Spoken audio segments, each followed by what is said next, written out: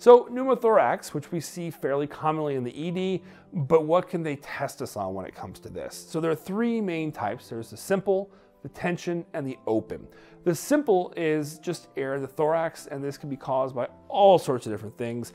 It can be caused maybe by smoking. Bongs are a particular problem, by taking those deep breaths with the hot air. All sorts of causes of pneumothorax. Certainly there's traumatic as well, or people are just, that tall predilection for a spontaneous pneumo. Tension is going to be when they have a hemodynamic instability because that pleural space has filled so much with air that's not escaping. It's pushing up against that lung in the mediastinal space, and that is then reducing the ability to get preload and create perfusion for the body. An open pneumothorax is connecting with the outside, and you'll have a flap there. In terms of the presentation, they're going to have, surprise, chest pain and some shortness of breath. So here we have a right-sided pneumothorax, quite large, and you can see on the screen's left, if you're looking at it on the patient's side, so the opposite side of that large pneumo we're seeing on the right pneumothorax there, you'll also see a whole lot of air in the fascial planes on the other x-ray.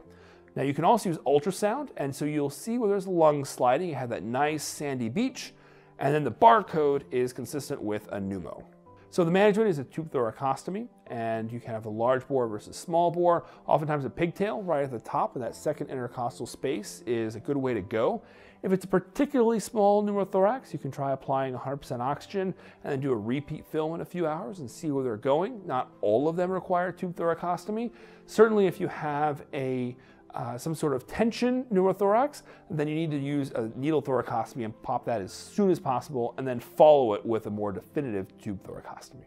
And here we see an example of a well-placed chest tube. You can see that it is entering in the triangle of safety and going up into the superior aspect of the lung, but it's not in the lung fissure, and you could easily twist this if you wanted to. So the tip of it is placed in the apex of the lung, perfectly positioned to be able to pull on the air that it has preference for going to the top of the lung. A very well placed chest tube. And that concludes the thoracic chapter. Go test your knowledge with some questions. It's a great opportunity to go see all of them, and we'll see you on the next one.